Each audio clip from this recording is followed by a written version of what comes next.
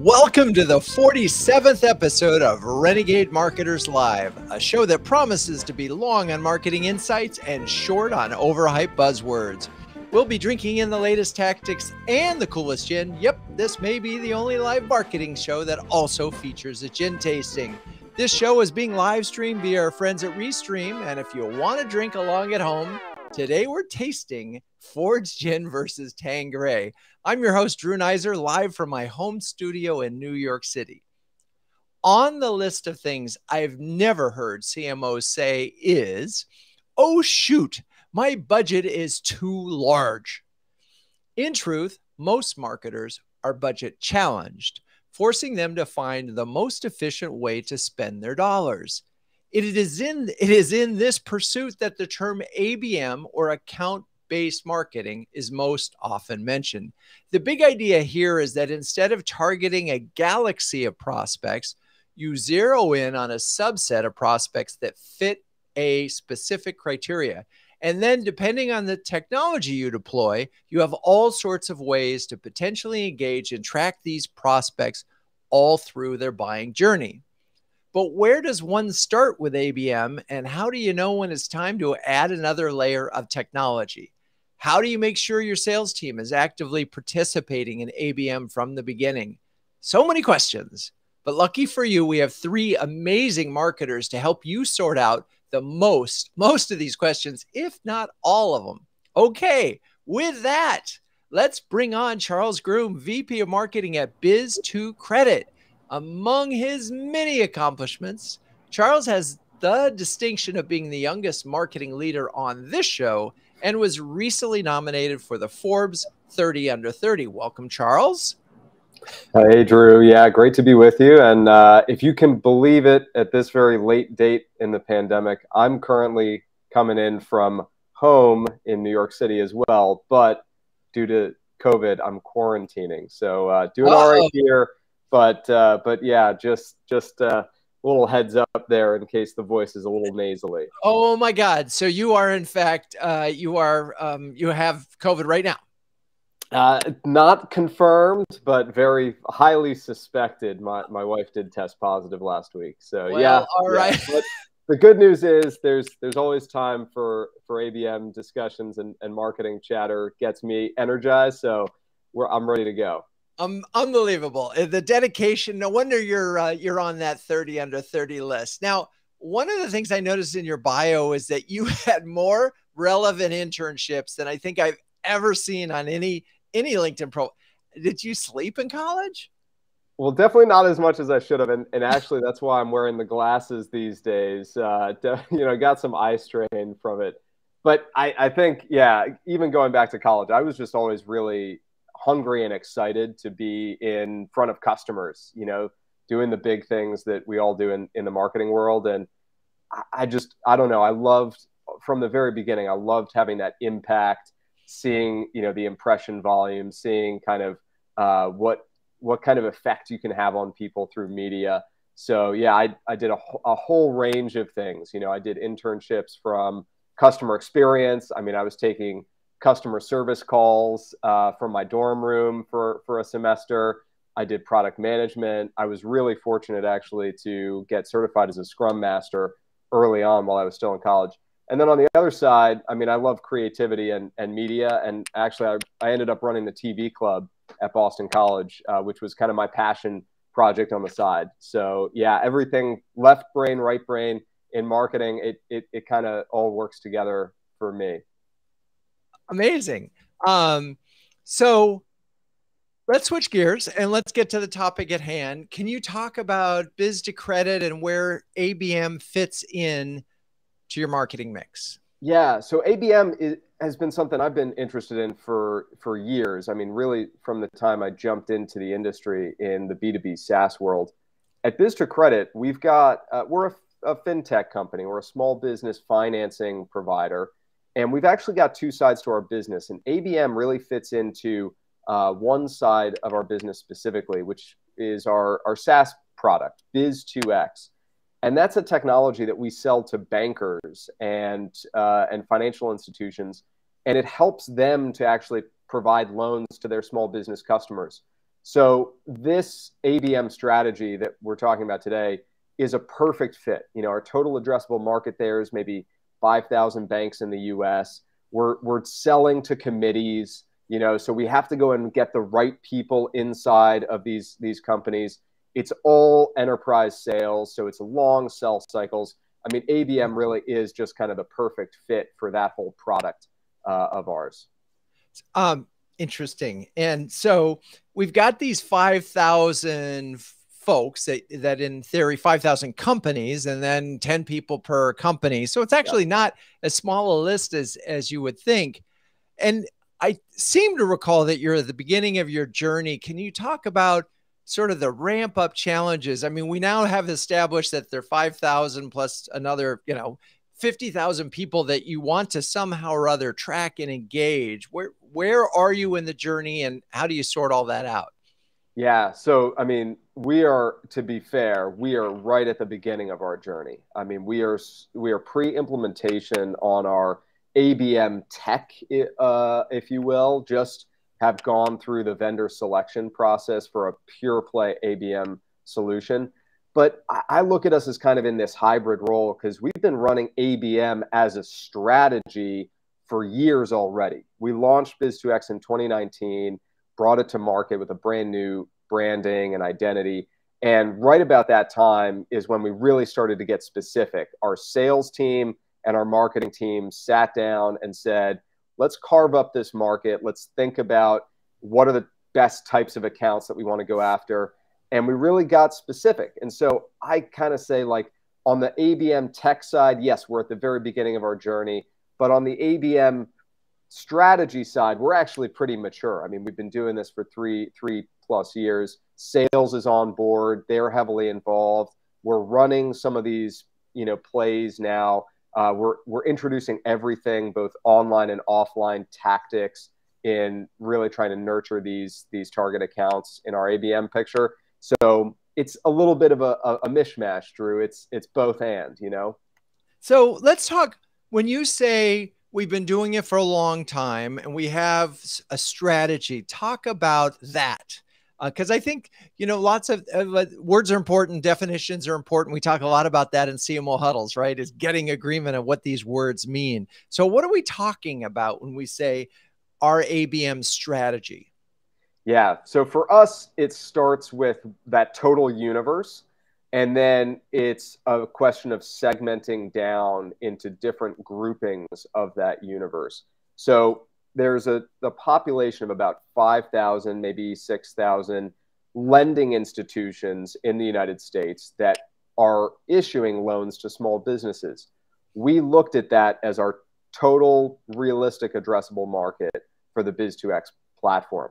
But we were also realistic with ourselves. We don't need to sell 100% of that market, especially not in year 1, 2, or 3, in order to meet our business goals.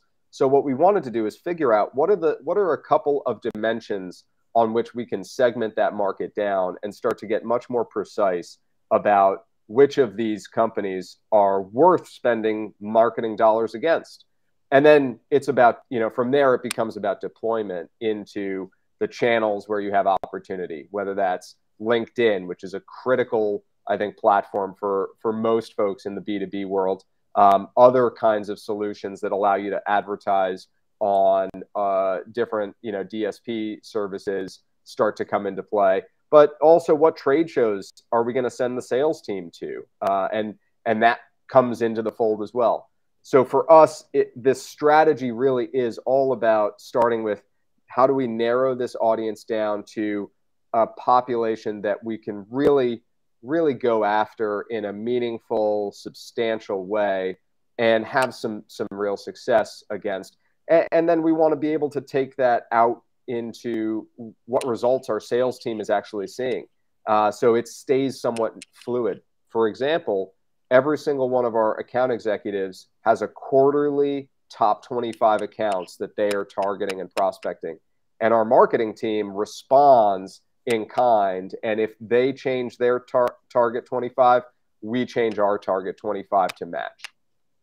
So, and these target 25 for each of these salespeople have been defined by probably business size and length, where they are in terms of, you know, traditional adoption of technology. And you just put a bunch of criteria. So we took it down from, I mean, 5,000 to a manageable number. Yeah. So like for us, it's like 150 at a time that we're really, really ramped up and advertising to through our quote unquote ABM tactics. And, you know, the sales people are rotating inside of that 150. So it will fluctuate over the course of the year. We might be reaching 350 accounts with some real serious ABM activities. And that's really where we got to right before we decided to make the plunge and acquire the technology that's now going to go and, you know, support this in a much more comprehensive way, rather than what we've done up until now, which is, you know, good old classical marketers and salespeople getting in a spreadsheet, figuring it out, and, you know, sharing it on OneDrive, for instance. Yeah, there's no doubt in that. And our next guest actually is totally into that, which we'll get to. But my last question on this is, or the observation is, you've spent a lot of time getting the strategy right before you adopted the technology. And I think that's just an important observation for any of you thinking about this. Is the technology is great, and we'll talk about that later in the show, but you need to have a plan and you need to have agreement with the sales force. And it seems like you have both of those things in place, right, Charles? I 100% agree, Drew. I mean, you've got to have sales bought into what you're doing. It really helps if you can have your head of sales come to the table and evaluate your ABM options with you and give his or her input into that process as well. And last thing, I got to give a plug for CMO Huddles before I finish my remarks, Drew, because honestly, when it came right down to it, getting that third party experience from other marketers is really, really critical. And I got some great advice from folks that I'm networked into with the CMO Huddles who said, you know, take a look at this set of vendors, maybe try, you know, and take a look at some technology that you might not otherwise, that doesn't advertise itself as ABM, but might really serve your needs. And as a result of that, we've found kind of a really nice best of breeds position that I'm excited for us to take forward and start implementing with.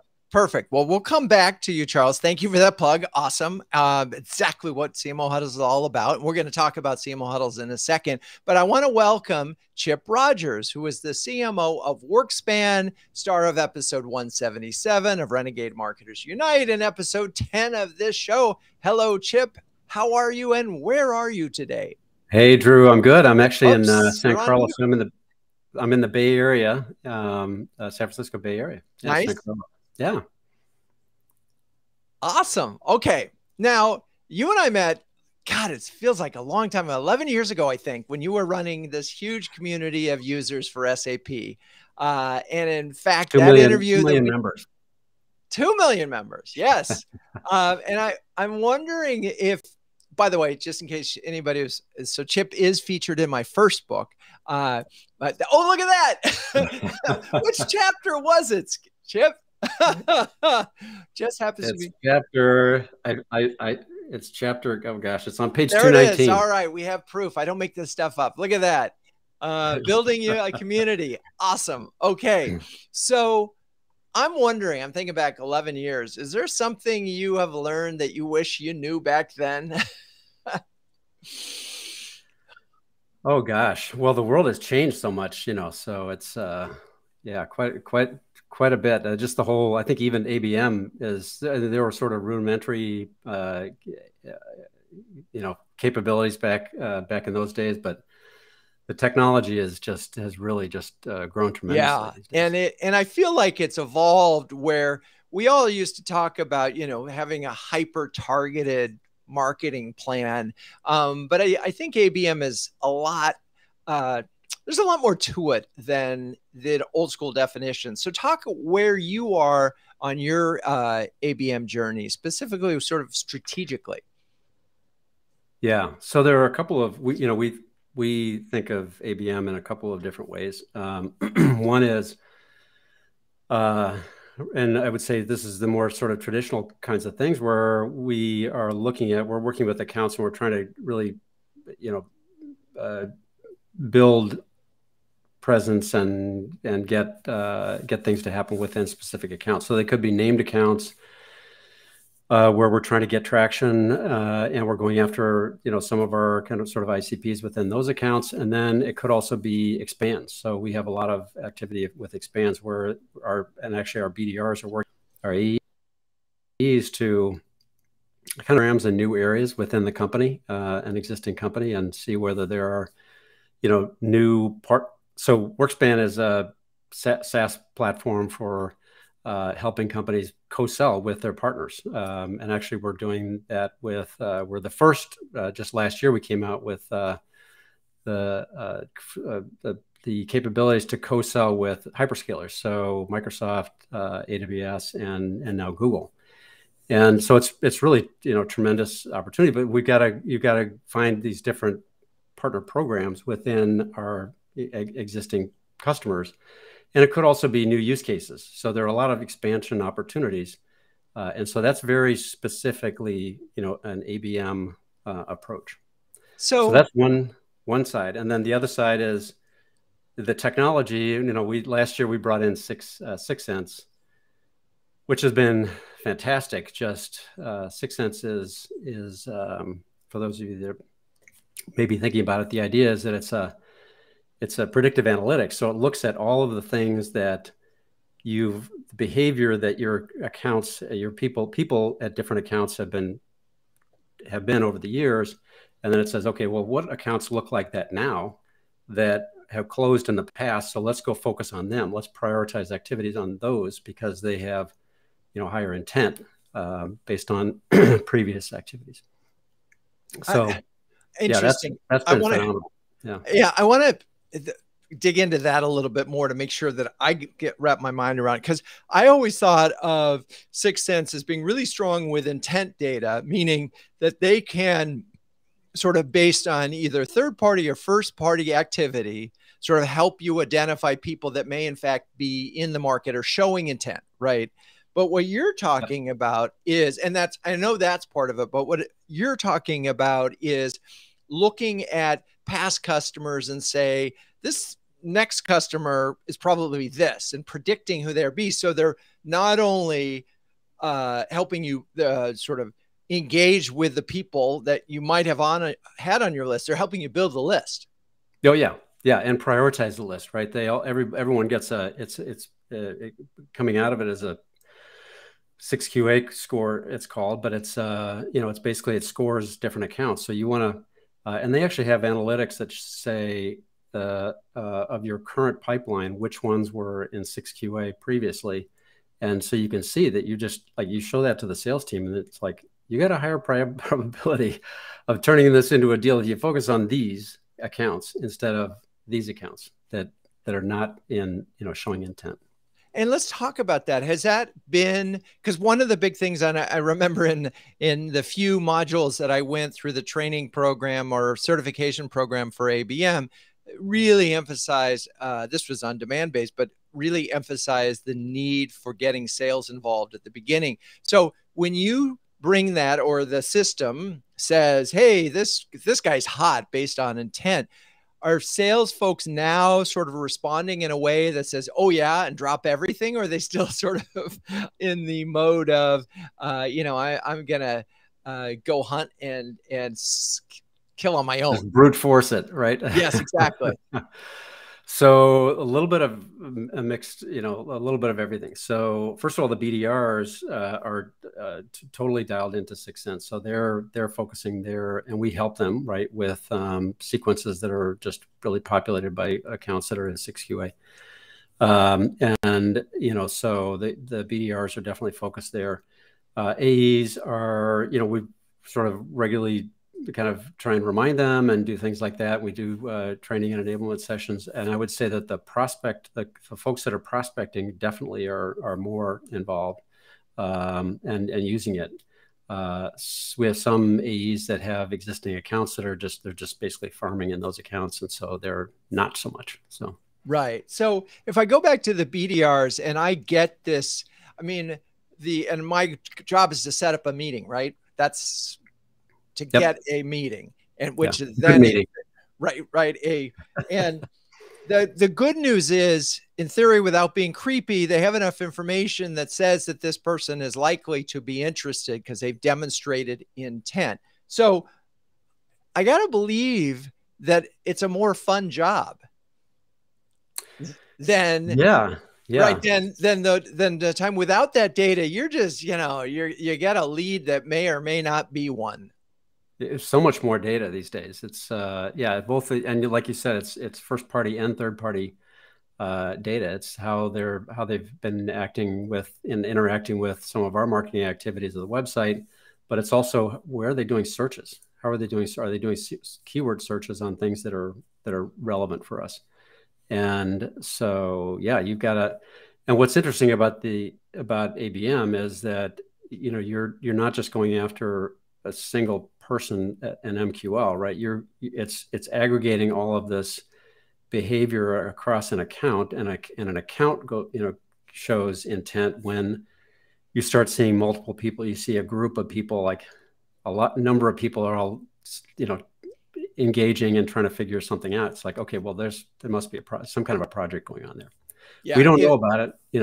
They call it the dark funnel, right? We don't know about it, but something's happening. And so the earlier, the better off you're going to be. Right. And you get smarter and smarter in theory about serving up the right information at the right time for those folks that are on the journey. But what occurs to me with all of this is it's a very different mindset in that, we've talked about this in huddles that in some ways a marketer's job is to obviously get people interested in the product or service, but there's also the capture the demand part, right? And where ABM sort of fits in a little bit of both of that, right? Because it enables you to capture demand, because when 6 people of the 10 buying committee suddenly show up on your website looking at the demo or doing some other things, they're in the market. So at that moment in time, you're really trying to capture demand. And then there's a bunch of other people who may come to a webinar or may check an article out. They're really not in the market. They're thinking about it. They might be later, even though you're on your list. And even though they're they're on your list because they have the money, but they're not on your list because necessarily they're ready. They're even interested in buying.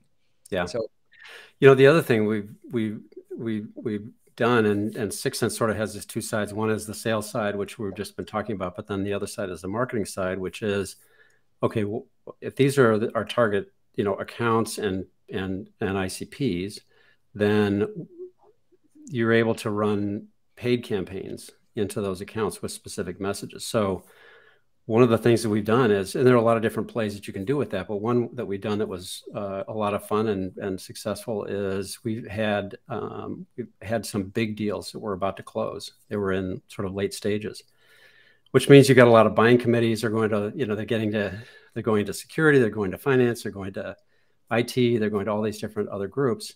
So we built some targeted campaigns just for that account, for VPs and directors with those other titles. They're not normally our ICP, but like, all right, let's expand out into the buying group to make sure that they're aware of who WorkSpan is and that, they know that we're a known entity.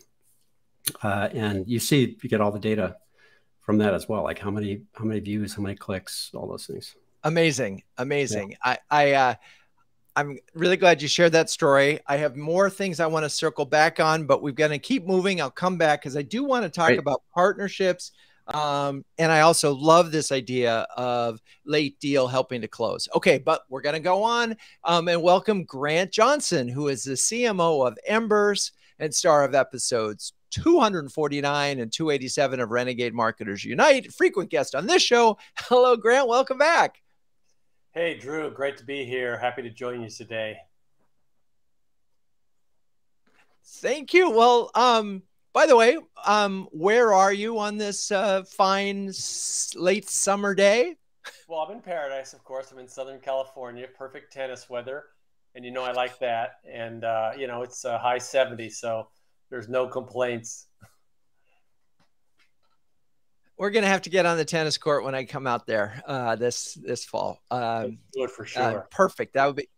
So now, speaking of Southern California, semi-Southern California, I noticed you got your BA at UC Santa Barbara, which is one of the few universities in the world that has its own beach, or at least it's right on a beach. I happen to, I'm growing up in Southern California, visited there when I was in high school. And of course, the thing I remember, besides playing volleyball on the beach during this was leadership camp, getting tar on my feet. So, you know, that must have been really hard in college to get tar on your feet. It must have been a hard experience. Yeah, no distractions whatsoever at UC Santa Barbara. And then I did my graduate work at Pepperdine, so I guess I like somewhere near the beach. All right. Well, anyway, good times. Yes, indeed. Southern California. Let's talk about your CMO, your ABM journey, what your strategy is, what's going on there. You know, I actually started the ABM journey literally 10 years ago. And I just have to put it in context. When you and I met about that time, I was CMO of a company called Pegasystems. And we had target account marketing. We didn't call it ABM then. We didn't have a tech stack to enable it like your first two guests have been talking about. And obviously I can share as well. But it's been great to have picked a tool and to really, for us, the key thing, a couple of our guests, talked about it earlier, and, Charles and Chip, and really had to get alignment. I mean, there was no way we were going to go implement a platform that we've done without BDR sales 100% in line with us. And so we have that. We actually rolled it out at kickoff and trained everybody, which was in January of this year. And, the way I describe where we are in the journey is we noticed early on that one of the regional VPs, let's just say we have East Enterprise, we have West Enterprise, just jumped in, he and his team trained, was utilizing the tool, giving us feedback, and the other wasn't. And guess what? Their numbers weren't looking quite as good. So the CRO, my peer, my buddy, said, hey, time to get with the program. And sure enough, within about 45 days, once they really adopted the tool, put it into practice, their results started improving. So I'm clearly a believer. And it's so interesting. I sort of remember that from the thing is sometimes when you're adopting ABM and you're getting a little sales resistance, find the one salesperson that will execute with you and go all in. And when their numbers start to look good, they'll go, wait, how'd you do that? And suddenly everybody goes to that side of the boat because this is looking pretty good. So you're using demand-based, right? We are. Okay. And talk about what that does for you. Well, for us, again, both the earlier folks, Charles and Chip, were talking about it. Is we had been using intent I've been here about 3 years at Emburse as CMO, and that's been helping us. And I won't name the other companies because, as you said, you got to pick the right particular technology that fits within your stack that you can implement. You've got somebody who can operate and tweak, and so that was pretty important. But for us, we had to have good integration with Salesforce. We actually also have it integrated with SalesLoft that we use and with Marketo. And if somebody reaches, we were talking about scored accounts, or they reach our magic number of 100, it doesn't matter what your number is. It's a buying group. You can have a couple people do something, or one person request a demo. You can get what we call a marketing qualified account, auto scored. But it really helps when the entire team is looking at the same set of data and we've coordinated the action. So marketing can provide insight that sets off a BDR trigger, or the BDR could provide insights that sets off a sales trigger. And so it helps us work together more effectively. And I don't know if you get in there under the hood, but I had a chance to look under the hood of a couple of these platforms, and it feels like you could get in there and spend hours sort of, look, there's somebody just clicked on that, or somebody clicked on that. What's the big picture from a CMO standpoint that you've learned to make sure, you're paying attention to the right things and don't get down into the weeds of this? It's a great question, Drew. And I had the same feeling. I did another tour with my single threaded owner, one of my VPs. I call it STO, single thread owner, who oversees across all these functional areas to make sure it's work. But I could see you could just get lost. There's so much, configurability and granularity and demand base, among others, that, you could lose the forest for the trees. But I take the step back, and we all align at Emburse on our shared responsibility to deliver pipeline that can translate to bookings. So we report on, like a lot of other CMOs, a lot of KPIs, and it's not only marketing source pipeline, but marketing source revenue, right? And so we want to make sure that the tactics, the strategy, the program, the tactics are all to the prioritized folks that we have by small business, mid-market, corporate, we call it, enterprise, and that we're driving the right type of focus, actions, and activities that produce results. And so we'll compare team to team, we'll compare month to month, year to year, and we get this data that tells us, hey, are we doing the right thing? Because like you said, you could go down the rat hole and infinitely optimize and not get a better result. To us, it's about driving more pipeline that sales can close faster, so volume velocity for a higher value, so we can make or exceed our bookings targets. I want to put a pin on for a moment on marketing sourced revenue, because if I did a survey of the CMOs of CMO Huddles, I'm not sure that half of them could actually come up with that number. And I want to sort of, because it's not an easy number. And there's also, there's all sorts of attribution questions, and there's, who's taking credit for the lead and Salesforce. And I'm just curious, can we just stop for a second? And how do you get to market? How are you confident in a marketing source revenue number? Well, we tag the lead source, Salesforce. We have Visible, another part of our tech stack, and so we do multi-source attribution.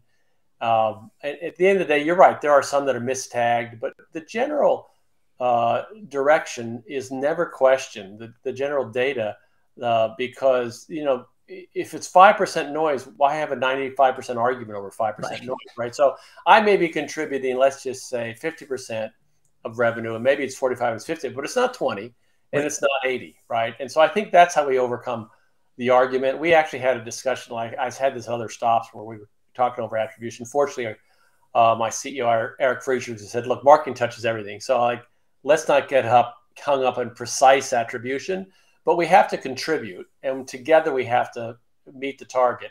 And so that's what we work on. We have monthly pipeline reviews, like I'm sure a lot of my peers do, and working with the various contributors and stakeholders. What can we do better? What are the gaps? How do we address those? And that helps us drive, the right behaviors. So, and I'm going to just reinforce this point. The reason why, in my mind, marketing source revenue is so important is you can stand in front of a CEO and CFO, and they'll get it, or a board of directors, or, your venture capital or PE firms. They will get that number and nod their head and say that marketing is working. You could talk about brand all day long. And even though as a marketer, we know that just, driving demand is yes, that is part of it, but there's a lot more to the role. As your CEO says, marketing touches everything. All right. Before we sort of break for a second, I want to ask, is there something that's working really well for you on the ABM front? I mean, Chip mentioned, and I thought this was fascinating. He mentioned that they're, sort of running ads against companies that are close to a deal closing. which I thought that makes sense. Yeah, you know, for our highest strategic accounts, we've done some of the one-to-one. We do more one-to-few, one-to-many tactics. I would just say that the insights, as we've talked about intent, about, you know, the relative activity level, because, you know, you can do a journey map and shows marketing touches, sales touches with demand base, and I'm sure other tools have something similar. And it helps both the BDRs and the sales teams, and the sales teams working with BDRs say, hey, you know, I think Chip mentioned, let's go focus here. I mean, you could focus anywhere. In fact, I was talking to our VP who runs the BDRs the other day, and he said, look, you know, we're just going to totally prioritize in super responsiveness to an auto-scored MQA. Like, if this person wants to demo, I mean, it's great that other people are doing things that are adding to the buying group, and maybe I should nurture them or do an outreach sequence. But boy, if they're that far into the, you know, interest level, let's go after those. So I think having that insight by sales team, by segment, because we go to market not only by segment, by verticals, by buyer, because, you know, we have different personas, and said, hey, I got lots more buyers involved from this company, you know, and so we use that data to help fine tune focus and effort so we can get the best return. That's the part that's working the well. There's no, you know, there's no one silver bullet that suddenly it's easy to you know, source and close deals. I wish there were, but it's getting, you know, it's at least we have more insight so we can make more informed decisions on where to focus and how to drive better outcomes. And it's so interesting as you were talking, I'm remembering I interviewed John Miller more than 10 years ago when he was at Marketo, and it was the early days of Marketo. And what he talked about at that moment was using Marketo. You will be able to see when someone clicks on a demo or the pricing page, they are like 50 times more likely to be a real prospect than anybody else. And I never forgot that. And in many ways, this is just the tech evolution of that same notion in some ways, but it's so much more sophisticated than it was 11 or 12 years ago. All right, we're going to take a second where I am going to talk about CMO Huddles, which has already come up a couple times. Funny that we launched in 2020. CMO Huddles is an exclusive community of over 100 highly effective B2B CMOs who share, care, and dare each other to greatness. And I was thinking about greatness the other day, and what we're talking about is being an effective marketer, yes, but also being a great leader. And we talk about that as well. Everything about CMO Huddles is designed to be a force multiplier, helping you to make faster, better, and more informed decisions, where one inspiring hour a month delivers 10 hours of perspiration saved. Since no CMO can outwork their job, CMO Huddles is here to help you outsmart it. Now, we just happen to have 3 huddlers here, Charles, Chip, and Grant. And I'm wondering if you all would mind, and Charles, you did this already, but share a specific example of how CMO Huddles might have helped you, you know, make a decision or be a more effective CMO. I mean, I'll share, actually, just even since we're on this ABM topic, it was actually about a year ago, more than like a year and a half ago, we were just starting to think about investing in an ABM solution. And I brought it up it was actually in a huddle. And I think a couple other people raised their hand. Yeah, you know, I'd like to. And I think maybe you'd heard it before, Drew. And, you know, Drew, you're like, I think we need a special huddle on ABM technology, and it was well attended, and it was really insightful. And I actually had someone that was presenting and talking about it, and I had a separate call with them afterwards, and really got just sort of firsthand knowledge from other CMOs on what works, what doesn't work, and all that. So amazing! It was a demo. Right? I think it was a demo that one of the CMOs shared. And we got to see under the hood, which was very cool. Okay, Charles. Yeah, I mean, I shared a little bit, but I can get into more specifics. Really, on the ABM tech front, we leaned heavily on other CMOs. You know, I've heard that Chip and Grant are using 6 Sense and Demandbase. We got recommendations to both of those platforms, you know, got some good inside baseball on what those platforms do and don't do. We actually got some referrals from, I had a whole meeting with a fellow chief marketer who said, you know what, I know you're looking kind of from the ground up. You've got some strategy in place. I would even consider forget about going with one of the big boy traditional ABM platforms. And what if you just fill the gap of nurturing those accounts that are already sort of in the middle of the funnel? I think, Chip, you might have been making a similar point on that one. And, there's a tool that he recommended to me that was, right in line with that during our one-on-one. During our one-on-one conversation. It's called Influ2, kind of cutting edge on the very, very cutting edge of going beyond cookies and so forth in reaching out to individuals. That's, they've got sort of a predictive model that says that they can reach individual decision makers in a buying committee. So, those kinds of bits of advice, I think we would not have been in the position that we've been in to make the kind of decision we already did about ABM tech if it wasn't for CMOs sharing and caring, like you say, Drew. Awesome. Thank you. Well, Grant, I know we've had you on the show. You've weighed in before. I don't know if you have anything to add in this scenario. Yeah, I would kind of use my research mantra about, only invest in the research if you're going to take advantage of it, right? And so same thing, you only ask of a CMO to spend an hour a month, but I've gotten so much more value out of not just attending the hour a month, but as I listen to my peers, what are they doing? What's working better than what's working for us? Let me dig into that. And so I'll set up conversations afterwards. Obviously, CMO Huddles will facilitate, hey, I'm looking to do a digital close on my website. Who's done that? So we can do touch-free, sales. And so I think all the value add is, if you can commit to taking advantage of it, you're going to get a lot more out of it. Love it. Love it. All right. Well, Drew, I'll just throw one other quick thing in, which is phenomenal, is that every huddle you do a recap of all the comments and you anonymize it, right? One CMO said blah blah blah, and those go out on an email and in Slack, and I go back, like I save them all and I go back and look at them when there's a new topic that's coming up. I'm like, I think there was something a few months ago about, and then I'll look at what happened. They're really hugely valuable.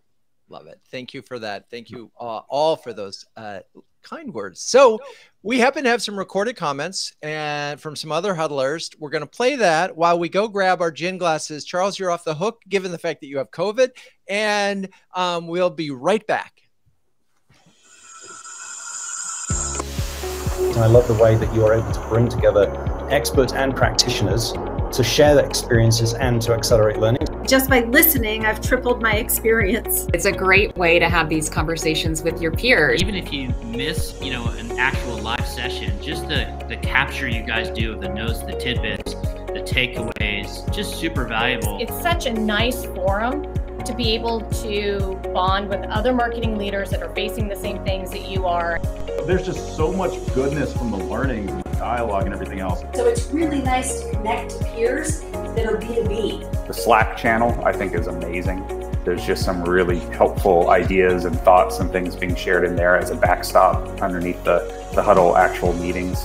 Because of the format of the CMO Huddles, there's, maybe 10, 15 people on each of the sub-peer groups, which makes it really easy to build one-on-one relationships. It's a community that I think I really needed right now, so thank you. If you're a B2B CMO who can share, care, and dare with the best of them, ping me, Drew Neiser, on LinkedIn or apply at cmohuddles.com. Melissa, take us through the gin tasting. Hi. I think Chip and Grant might just be listening and they'll taste after the show. So okay. So we're gonna watch Drew taste Forge Gin and Tanqueray and decide which one is his favorite. I'm not sure if you guys got to try them before, but if you didn't, you can taste them after the show. Oh, you got them, Chip. Great. I tried them over the weekend. Okay, perfect. Oh, good. So you have your tasting notes ready. Yeah. Yes. Okay, good. Okay, so let's go through these. First, we'll start with Forge Gin. It was founded by Simon Ford. He realized the ultimate cocktail gin did not exist, and he got some of his friends together, and they started working on recipes. It wasn't until batch 83 that they made the perfect gin. So that'll be it. What do you think, Drew? It's funny. I would say it begs for tonic. There you go. The perfect cocktail gin. I mean, it is. It just sort of begs for something. I mean, it's a very, I'm going to say, complex taste. There's a lot going on there, right, Grant? I mean, what do you think? Yeah, I'm with you. I don't drink a lot of things straight, and this one could use a mixing, and it would probably go down a little more smoothly. Mm-hmm. Yeah, definitely not going to be my straight up martini gin without vermouth. I bet with a little vermouth, though, fine. Yeah, and I see that they have grapefruit peel in there, so it'll probably be good with a bit of grapefruit wedge. Huh. Yeah, with the tonic, as in our friends at Gunpowder. Shamba. Yep. Yeah. All right, let's try the Tanqueray. We've had this one on the show before, and it's one of the most popular gins in the world today. It was first distilled in 1820 by Charles Tanqueray in Bloomsbury in London, and it's the same recipe from 200 years ago. It's a pretty decent, solid gin, I think, from my own experience. Strong, Drew? Yeah. Again, this would not be my first choice for a straight up martini. Definitely. But I don't know. What do you think, Grant? Yeah, I think it's bright. I mean, it's bold. It's again, needs a little softening with the mixers, but it's got a distinct flavor. I like that. It does. I have to admit, it does have a distinct flavor, and I'm more fond of it in comparison to the Fords than I was before. So I don't know, Chip, what do you think? I liked them both, but you know, I was just kind of in a mood. So, so I don't know. Do we got a winner here? And who wants Tanqueray versus Ford?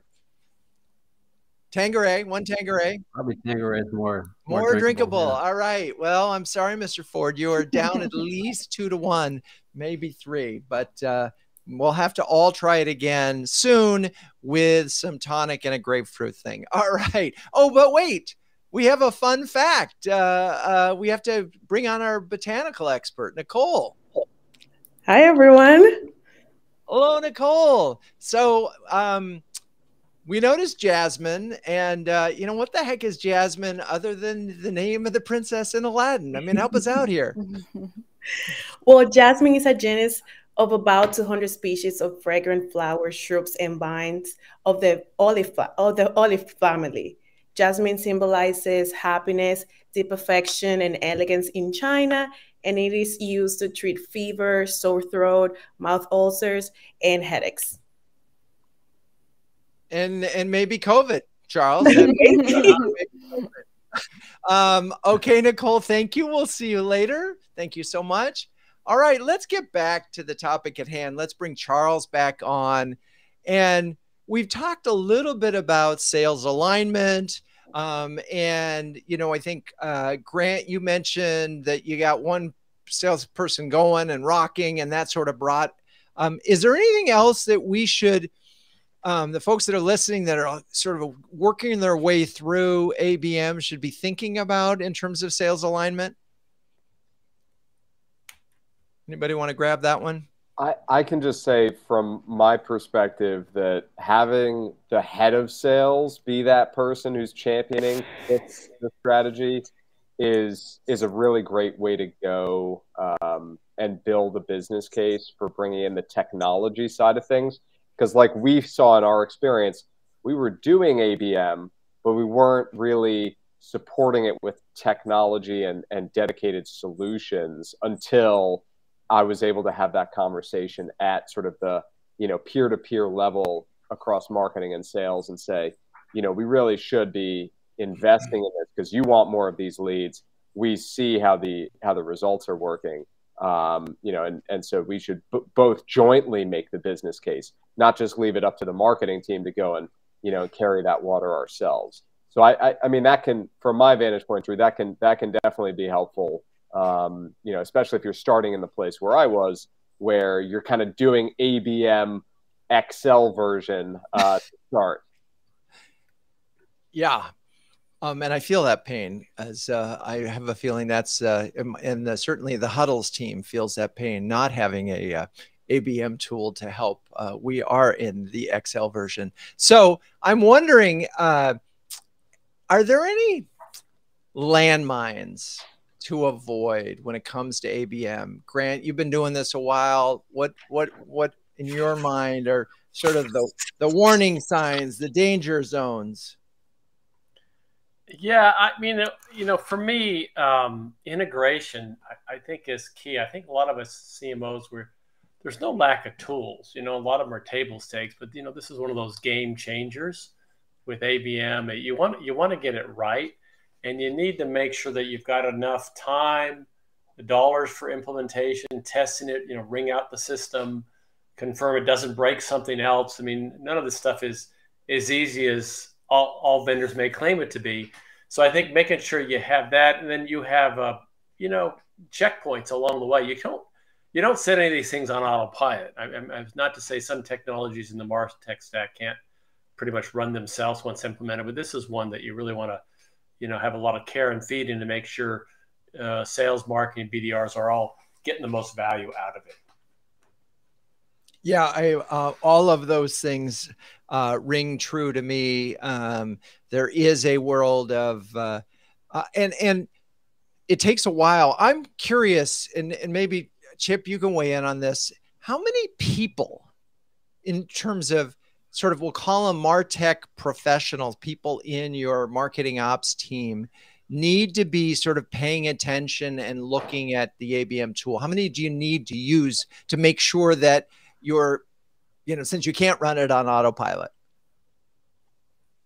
So I'll answer that question, but also just on the question of time, I think just anyone that's going to make the investment, be prepared that it takes, like, once you sign up, I think it takes about 2 months to sort of understand, do all the coding, define what all the activities are, categorize them, and then build the model, and then test the model. And there's a lot of that sort of iteration before you can actually go live. And then, shoot, what was your question?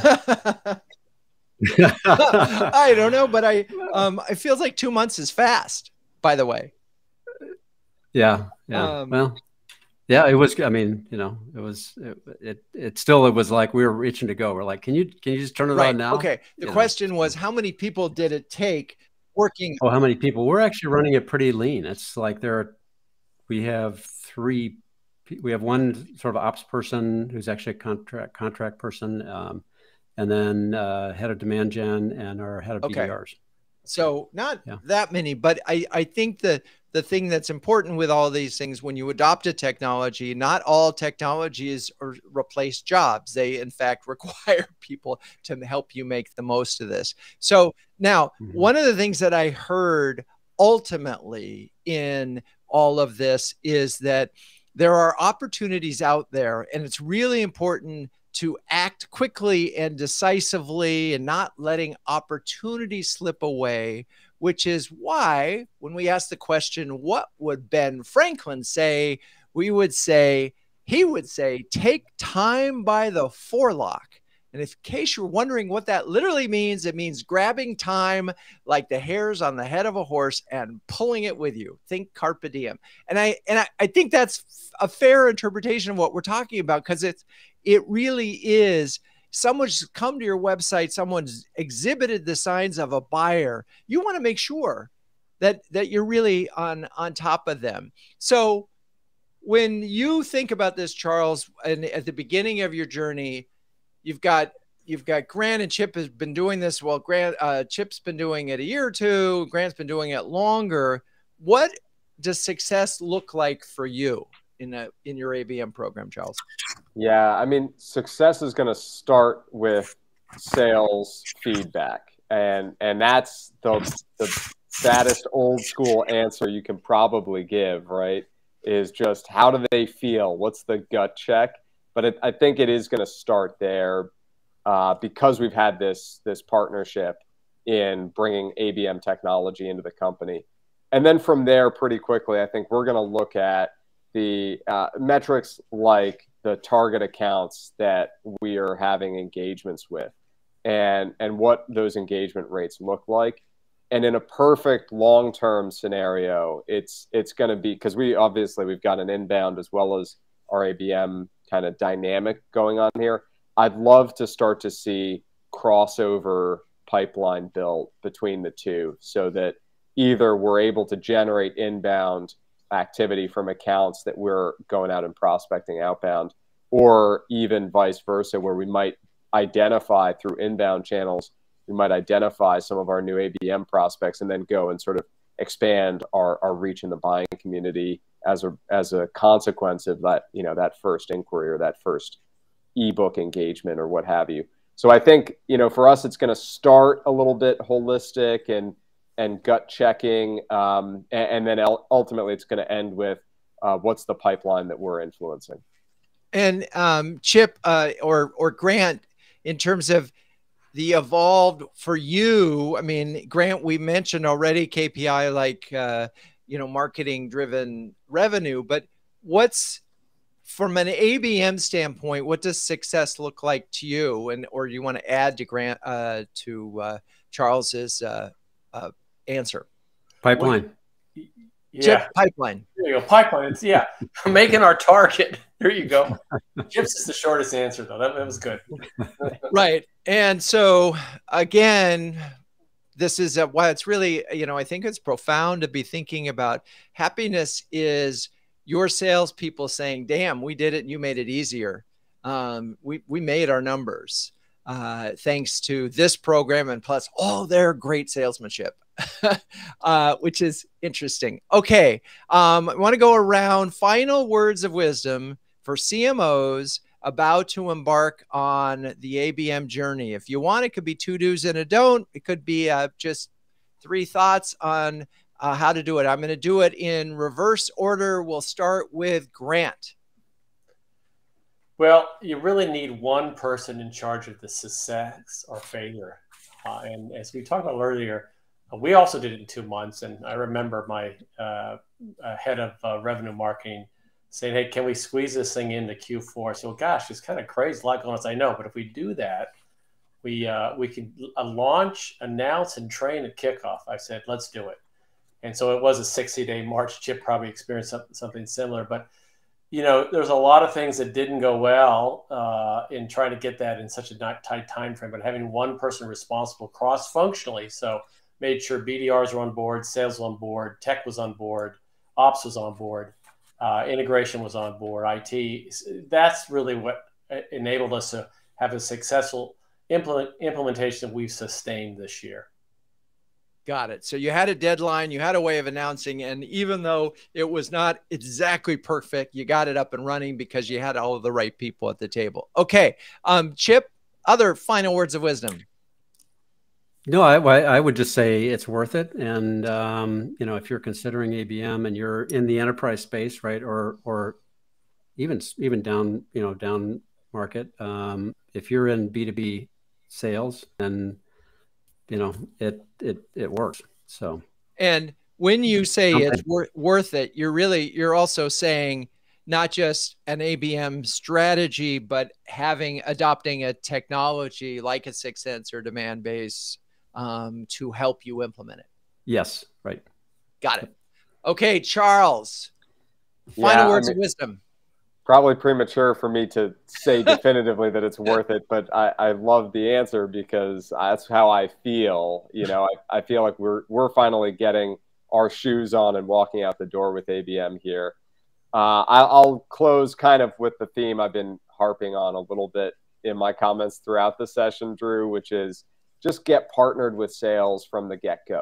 You can easily translate what you've been working on in your Excel ABM strategy into the tools when you get there. So just don't worry about getting started with something and then figuring out how to really make it more sophisticated when you get to that level. And that's I think for a lot of marketers who are thinking about this, that becomes the hurdle, is like the tools all take a lot of capital or at least some upfront investment, whether it's personnel or cost wise. you don't have to wait for that just to be able to get started with ABM. Exactly. It's a strategy first. Perfect. Charles, thank you. Charles, Chip, Grant, you're all great sports and super knowledgeable. Thank you, audience, for staying with us. Please join us on September 29th when we'll be talking about metrics with Khaled El-Khatib, Deidre Hudson, and Kevin Sellers. Cue the music.